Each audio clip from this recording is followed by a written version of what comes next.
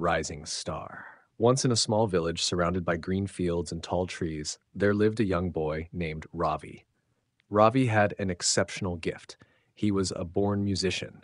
He loved playing his wooden flute, which he had crafted with his own hands from a fallen branch. The melodies he played were so beautiful that birds would stop chirping just to listen, and the villagers would often pause in their daily work to let his music wash over them like a gentle breeze. But despite his talent, Ravi faced many challenges. He came from a humble family where making ends meet was a daily struggle, and his passion for music seemed like a distant dream that could never become reality. People often told him to abandon his music to focus on real work like farming or helping at home.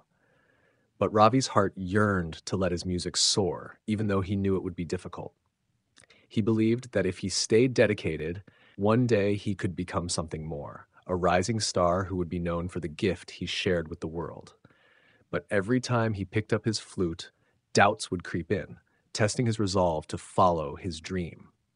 Ravi's life took a turn when a famous music teacher named Master Suresh visited the village. The teacher was known for discovering and nurturing talent across the country, transforming ordinary musicians into stars. When Master Suresh heard Ravi play by chance, he was captivated and approached him, asking if he would like to study music under his guidance. Ravi was overjoyed, yet hesitant, as he knew his family would struggle without him.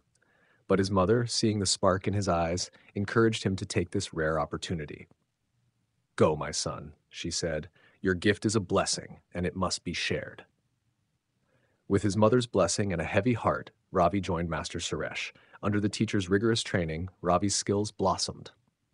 He practiced for hours every day, pushing through exhaustion, sometimes even the discouragement that came with making mistakes. Through perseverance and dedication, he became not only a better musician, but also a stronger person, learning patience, discipline, and resilience along the way. As years passed, Ravi's hard work began to pay off. He started performing at concerts and events, first in his village, then in nearby towns, and eventually across the region. His flute's melodies resonated with people's emotions, and his humble personality won hearts. But as he became more famous, Ravi encountered a new set of challenges. The music industry was competitive and sometimes unkind, with people who tried to pull him down or take advantage of his trusting nature. Despite these obstacles, Ravi remained true to his values, staying humble and generous with his time and knowledge.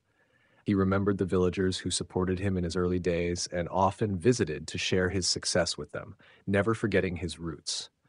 Ravi's dedication and kindness earned him not only fame, but also deep respect, reminding others that a true star shines from within, with character and humility as much as talent. Finally, after many years of struggle, Ravi reached a pinnacle of success that he had once only dreamed of. He was invited to perform at a grand concert in the capital where thousands of people would listen to him play. As he stepped onto the stage, his heart swelled with gratitude for the journey he had taken, from a village boy playing to birds and villagers, to a rising star inspiring countless others. The audience was spellbound by his performance, each note carrying the essence of his journey, his struggles, and his triumphs. Ravi realized that true success is not just about reaching the top.